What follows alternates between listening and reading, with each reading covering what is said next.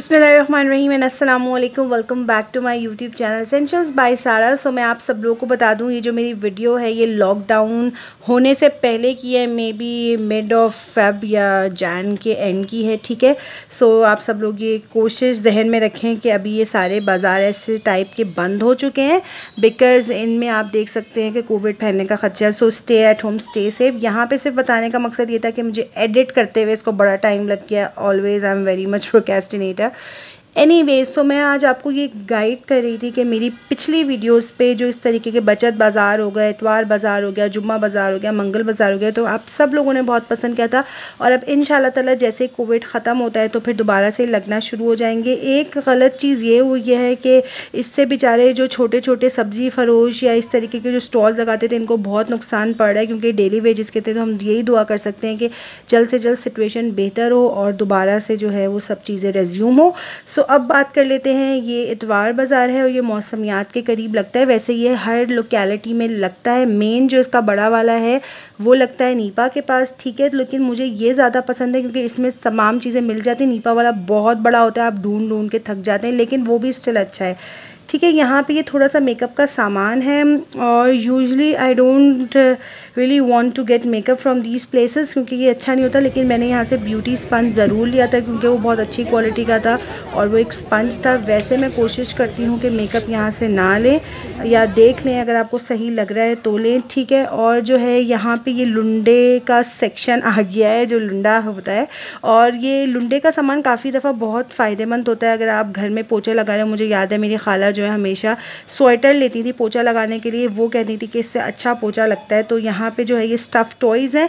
कुछ लोग जो हैं जो अफोर्ड नहीं कर सकते बहुत महंगे टॉयज़, तो स्टफ़ टॉयज़ को डेटॉल में धो के और इस तरीके से अपने बच्चों को दे देते हैं और ये कुछ तो बहुत ही न्यू लग रहे थे। यहाँ पे जनाब ये थोड़े बहुत स्टफ़ टॉयज़ आ गए और जो बेसिकली ये लुंडे का सेक्शन है, यहाँ पे पुराने स्वेटर्स होते हैं, जो मासियाँ होती हैं या जो अफोर्ड नहीं कर सकती वो इसे ख़रीदती हैं और काफ़ी ज़्यादा ये अच्छी तरीके से ख़रीदे जाते हैं। और यहाँ पे पर्दे, प्लास्टिक का सामान भी होता है जो रीयूज़ कर सकते हैं आप, और सब्ज़ी वगैरह भी यहाँ पे बहुत अच्छी मिल जाती है, जितनी भी फ्रूट्स हैं और फ्रेश वेजिटेबल्स हैं। और जो है इन बचत बाज़ारों की अच्छी बात ये होती है कि आप कम कीमत में अच्छी तरीके से सामान को बस छांटी करना होता है। यहाँ पे ये जो है ये मैं जस्ट चेकआउट कर रही थी आप लोगों को दिखाने के लिए, ताकि आप लोगों को पता चल जाए किस तरीके के स्टफ़ टॉयज़ होते हैं।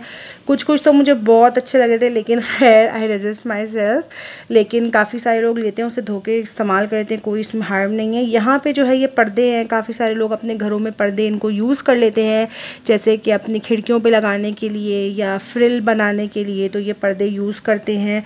और ये जो हैं यहाँ पे कुछ कपड़े भी हैं। वैसे तो ये लोग गद्दों के कवर के लिए यहाँ पे ये सेक्शन काफ़ी अच्छे लोग, मतलब मिडिल क्लास या अच्छे खाते पीते लोग भी यहाँ पे जो है वो काफ़ी सारा सामान लुंडे से लेके जाते हैं, क्योंकि जैसे मैंने आपको बताया कि पोछा लगाने के लिए तौलिया आप उसे अच्छी तरह धो के सुखा लें और अपना सामान में यूज़ कर सकते हैं। कवर्स हो गए, बेड के कवर्स हो गए, सोफ़े के कवर्स हो गए, तो ये चीज़ें ऐसी हैं कि जो आप अच्छी तरह छांटी करके देख सकते हैं। बाकी कपड़ों को मैं प्रेफर नहीं करती हूँ क्योंकि खैर जो लोग करते हैं वो फिर अगेन धो के पहन लेते हैं, तो it's up to their personal choices.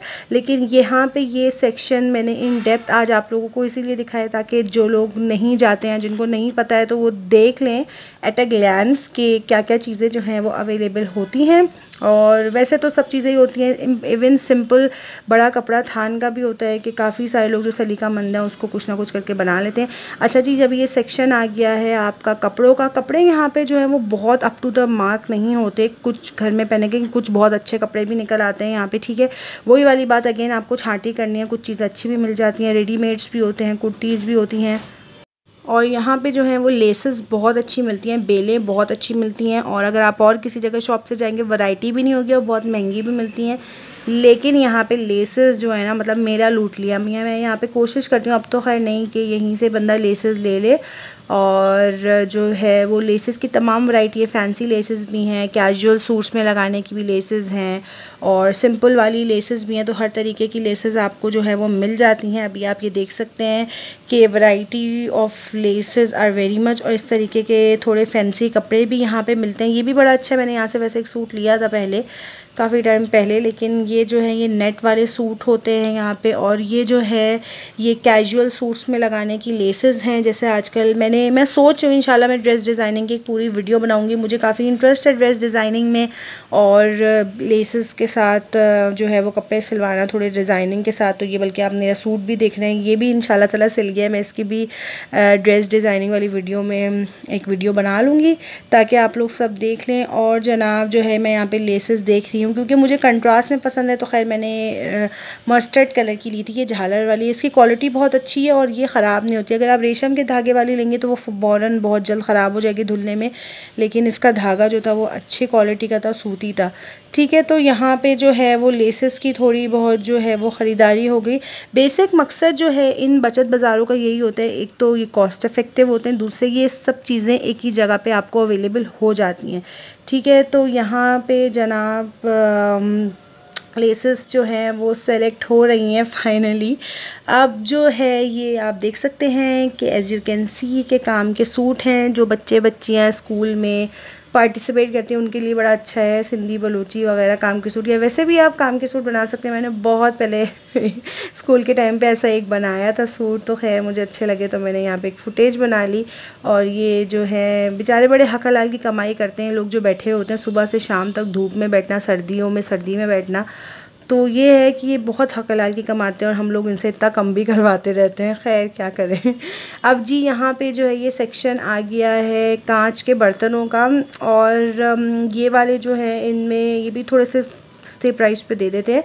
और ये जो है ये थोड़े से फैंसी सूट्स हैं, आप बनारसी कपड़ा ले सकते हैं। जिन लोगों को ड्रेस डिज़ाइनिंग का शौक़ है और जो लोग वाकई बहुत सलीकेमंद है, मतलब लाइक जो दर्जन हैं वो यहीं से लेके जाती हैं और जो बच्चों के कट पीस में भी अपने बड़े ज़बरदस्त डिज़ाइनिंग करके सूट्स बना लेते हैं।